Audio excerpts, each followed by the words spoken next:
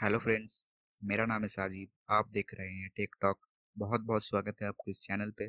Friends, मैं आज आपसे एक बहुत ही इम्पोर्टेंट चीज़ के बारे में बात करूंगा, जो है रैंसमवेयर। ये एक वायरस है। आप सब लोग तो शायद सुना ही होगा इसके बारे में। तो मैं आज आपसे ये इस वायरस के बारे में बात करूंगा। और हाँ, ये एक रिसेंट वायरस है, तो आप ये मत सोचिए कि ये बहुत पहले का है, ये अभी कुछ बिगाड़ेगा नहीं, ऐसा कुछ नहीं है। ये रिसेंट वायरस है। आप गूगल पे सर्च करके देख सकते हैं। तो मैं आज आपसे इस वायरस के बारे में बात करूंगा। ये वायरस कैसे काम करते हैं, ये वायरस क्या है और कैसे काम करते हैं, और इस वायरस से आप अपने कंप्यूटर को कैसे बचा सकते हैं। तो ये एक ऐसा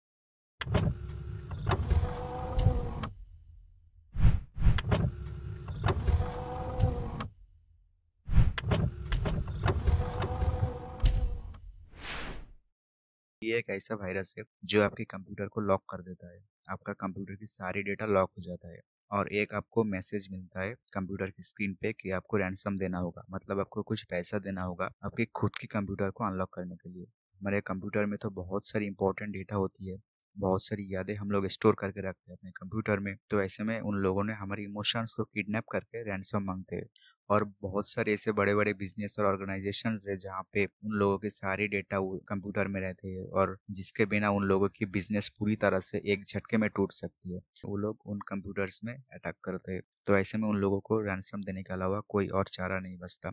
लेकिन एक सर्वे के हिसाब से 80 से 90% केसेस में रैंसम देने के बाद भी कंप्यूटर ठीक से अनलॉक नहीं होता। सारी डेटा डिलीट हो जाता है, उनको फॉर्मेट करके नया ऑपरेटिंग सिस्टम इंस्टॉल करना पड़ता है। तो ये एक बहुत ही बुरी चीज़ है। हाँ, लेकिन इससे आप बच सकते हैं। मैं आपको कुछ टिप्स देता हूँ इस वायरस से आप कैसे बच सकते हैं उसके बारे में। लेकिन इससे पहले मैं आपको ये बता दूं कि इस वायरस का राज क्या है, ये वायरस कहाँ से शुरू हुआ है। तो विंडोज़ में एक बग रह गया था, मतलब एक गलती रह गया था, जिससे आप कोई भी सिस्टम को बहुत ही आसानी से हैक कर सकते हैं। कोई भी सिस्टम के अंदर आप बहुत ही आसानी से घुस सकते हैं, और इन्हीं चीज़ों का फायदा वो लोग उठा रहे हैं। लेकिन विंडोज़ ने इस प्रॉब्लम का सलूशन निकल के नया अपडेट दे दिया है। तो पहला सलूशन ये है, पहला टिप ये है, तो आप अपना कंप्यूटर को अपडेट करिए, आप अपने सिस्टम को अपडेट करिए।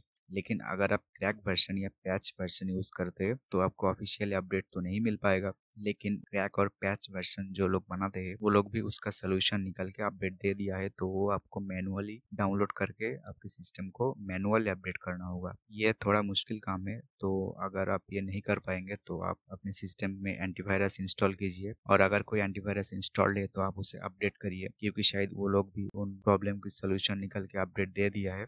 अगला सलूशन ये है कि आप कोई भी अनजान साइट से कुछ भी डाउनलोड मत कीजिए। मैं तो कहता हूँ कि आप कोई भी अनजान साइट विजिट ही मत कीजिए। ऐसा बहुत सारी साइट है जहाँ पे आप विजिट करते हो तो आपको बहुत सारी पॉपअप मिलता है, बहुत सारी पॉपअप आ जाता है अचानक से। तो ऐसे साइट आप विजिट मत कीजिए, तो वहाँ पर बहुत ज़्यादा चांसेस है कि आपको वो वायरस डाउनलोड हो जाएगा। तो आप कोई भी अनजान साइट विजिट मत कीजिए। आजकल तो व्हाट्सएप पे बहुत सारे लिंक्स आते हैं कि इस लिंक पे जाओ, फ्री में ये मिलेगा वो मिलेगा। तो आप ऐसा साइट बिल्कुल भी विजिट मत कीजिए, कोई भी अनजान लिंक पे आप क्लिक मत कीजिए।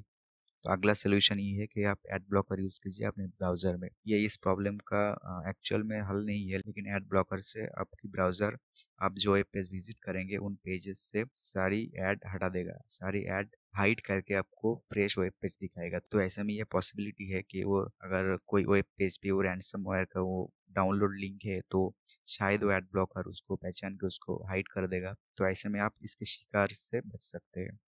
और देखिए, इस वायरस को तो अगर आपके कंप्यूटर पे अटैक करना है तो आपको वो वायरस डाउनलोड करना होगा ना। आप अगर वो वायरस डाउनलोड नहीं करेंगे तो वो लोग आपको कुछ नहीं बिगड़ पाएगा। तो इसलिए मैं बार बार यही कह रहा हूँ कि आप कोई भी अनजान साइट विजिट मत कीजिए, कोई भी अनजान चीज़ आप डाउनलोड मत कीजिए।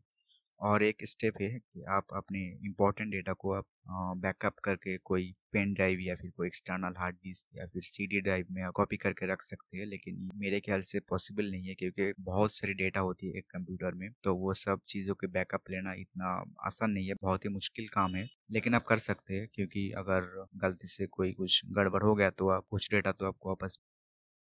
तो फ्रेंड्स, उम्मीद करता हूँ कि वीडियो आपके लिए हेल्पफुल रहा होगा। अगर अच्छा लगा तो लाइक कमेंट शेयर ज़रूर करिए। और अगर कोई प्रॉब्लम है, कोई कन्फ्यूजन है, कोई क्वेश्चन है, तो आप डेफिनेटली कमेंट करके पूछ सकते हैं। और अगर आप ऐसी वीडियोस रोज़ देखना चाहते हैं तो प्लीज़ इस चैनल को आप सब्सक्राइब करिए। और आप सब लोग अच्छे रहे, स्वस्थ रहे, and always be happy and keep smiling. Thank you.